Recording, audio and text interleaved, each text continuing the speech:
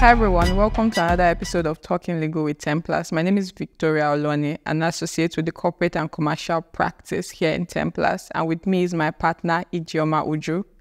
Today we will be discussing a very interesting topic that has gathered a lot of buzz and frenzy in the past 6 to 12 months: artificial intelligence. In this episode, we'll be looking at legal considerations, we'll be looking at challenges, potentials, the risk, and of course, our projections for the future. Hi, Ijeoma. Hi, Victoria. I'm really excited to talk about this topic because it has attracted so much attention within and outside the tech community. People are beginning to understand the use cases for artificial intelligence around various sectors, even in the Nigerian economy. So what do you think the potential is for AI in Nigeria? Wow.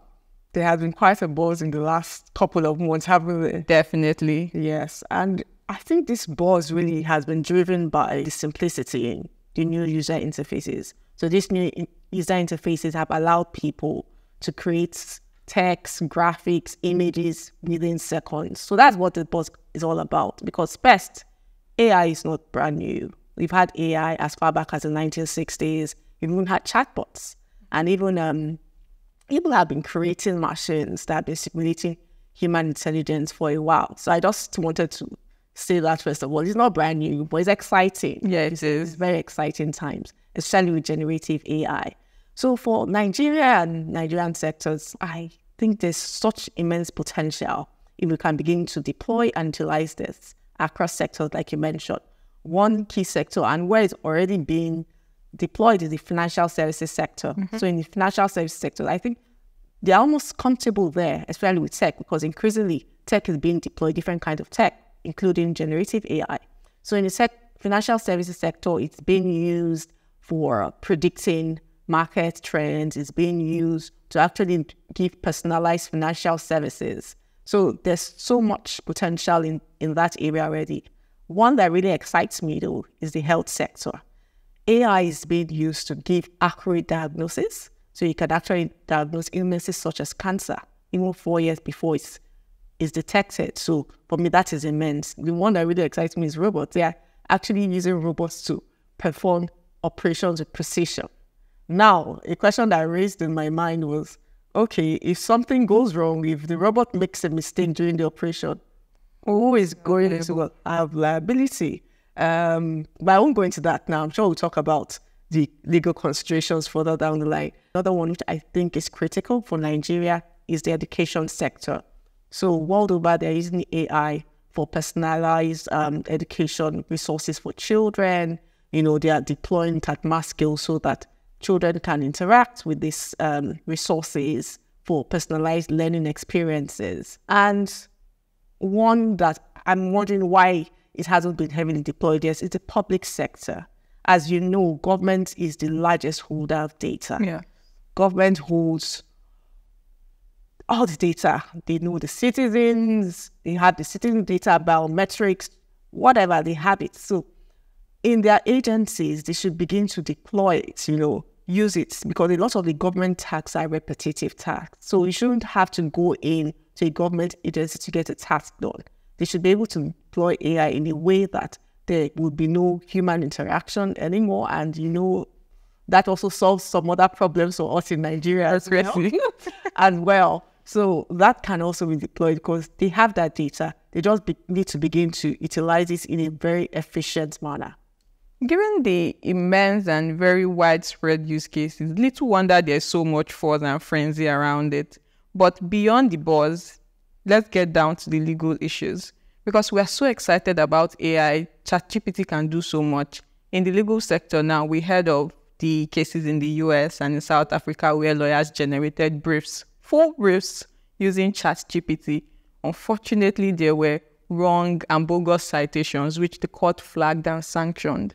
This is just one of those issues. Organizations and businesses that are deploying artificial intelligence, there are legal considerations they need to pay attention to now. So what are these legal issues? So first of all, before an organization or a business deploys AI, they have to even know what strategy they want to adopt. So for some people, they are creating theirs and integrating it into their systems.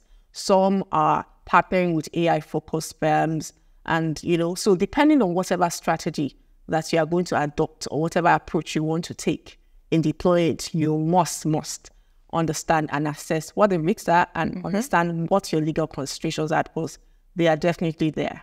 Because we are talking about artificial intelligence, not humans. So you want to be able to understand it before you fully utilize it. The obvious one is misinformation, because these are data sets that are being trained on different things. So if wrong data is put in, then they are going to get incorrect information.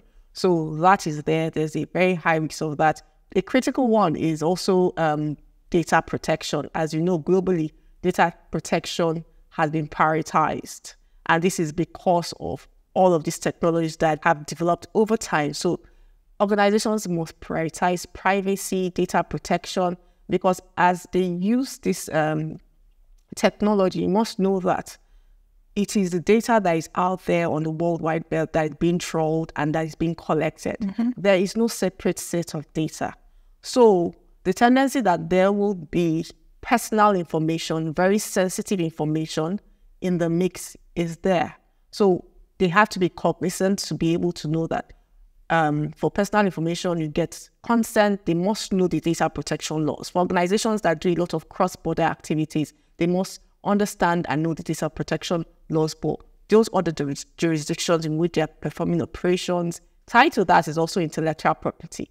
It is safe to say that there will be disputes there. There are already disputes. Just recently, some authors sued Meta and OpenAI. OpenAI is the tech startup behind ChatGPT. They sued them for using their copyrighted books. So they sued them for using it to train some of their machine models. It's inevitable that the intellectual property and copyright issues are going to come up. So you must be cognizant of that. Then liability, which you spoke about, when I spoke about the self-forming operations, organizations need to be assessed, like, where will liability lie if mistakes are made by these machines, by these systems. So who is going to be responsible? Is it these AI systems? Is it the creator of those AI systems?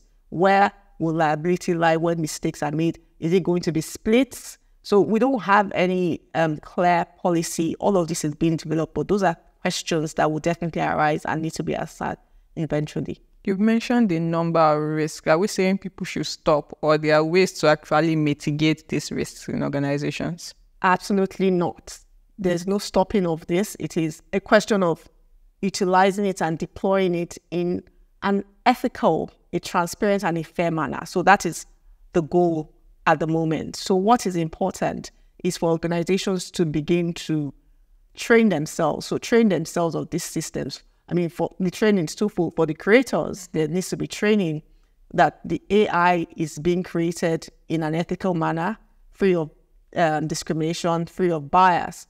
For those that intend to deploy it and partner with these AI-focused companies, they must make sure they obtain it from reputable companies. They must make sure that they have to minimize their risks to ensure that these systems are fit for purpose for their own use. So training is very essential. Training for the employees or the people within the organization that are also going to use it, because there are different uses. How are you going to use it? In what manner is it going to? How do we want it to fit into our value system? So all of that have to be assessed.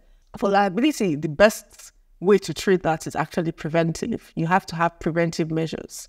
You have to put in place security systems that are going to make sure that in creating those things, that liability shouldn't even arise at all, because we're actually talking of, in some cases, physical harm, mental harm. So preventive measures such as guidelines, and probably that's where the regulators will come in, because sometimes innovators, as good as their intentions are, can get ahead of themselves. So maybe that's where regulators will come in, to just set the tone on the guideline. So I'll just pick up from your point on regulators. Because this is tech, innovators are constantly trying to move fast. Every day there is something new, and then there are regulators playing catch up.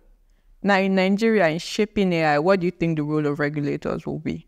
Well, I'm hoping that they will play a vital role because of the risks I've mentioned previously, and because there's going to be, we need some guidance along the way. So I'm hoping they will be involved in a way that they are able to assume the position of, bringing out guidelines that would make sure that AI is being used in a fair and responsible manner.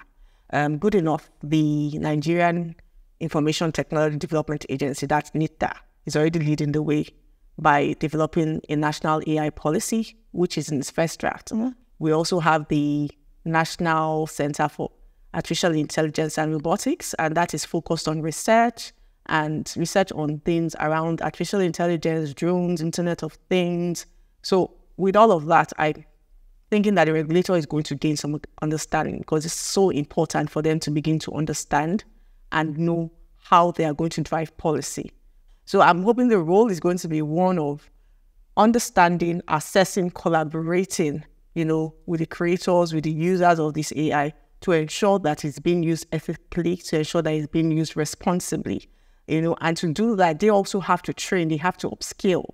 It's innovation that they don't know anything about. You cannot regulate what you do not understand. I know some of them tend to, but when you regulate what you do not understand, you regulate not responsibly. Yes, so it might just be a prohibitions and bans, like we say. So it's very important for them to begin to catch up very quickly, understand, and to catch up, they need to collaborate. So I want to believe they are going to play a vital role in the development of AI in Nigeria. That's very interesting. If anything that's happened in the past 6 to 12 months is a pointer to what is going to happen in the future, the movement and the development of artificial intelligence will be very fast and it will move really quickly. So based on your experience in the tech ecosystem, what are your projections for artificial intelligence in Nigeria in the nearest future?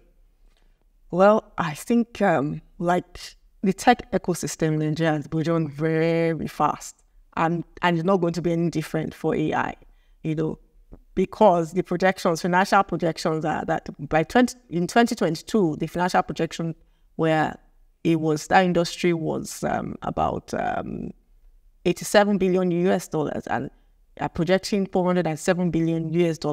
Yes, by 2027, that is huge. So I'm very sure that Nigeria is going to key into that. The creators, the innovators are going to key into that. I expect to see a lot of AI-powered startups that are going to be focused on creating and also deploying these across sectors. So our tech ecosystem is actually developing at a very fast rate. We can see our fintech ecosystem. So it's not going to be different. So all of this is going to key in and be fused because AI really is still part of that ecosystem. So this AI we're talking about is not something far-fetched. It is now. So whatever strategies are going to be implemented is for the now. So it's not far-fetched at all. It is with us and it's going to be now. And the regulators I spoke about, we're going to see increased regulatory involvement, policies, guidelines, because right now there's no checklists for anyone to follow. We don't have a best practice. Everyone is still really trying to understand. There might be pauses, I don't know, but you heard about there was an open letter by Mr. Moss and friends, and they called for a pause because they wanted there to be some understanding. They were talking about the imminent risks and dangers. Is that realistic? I don't think so. I think it's a case of the horse has bolted and now you want to close the stable door.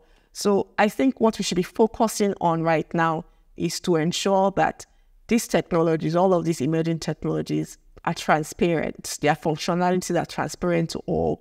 That data is being used in an ethical manner, and it's fair, and there's responsibility involved in those creating and those using it. This has been a very exciting conversation, and we know that we'll see a lot more of it as the technology evolves and as people get more involved.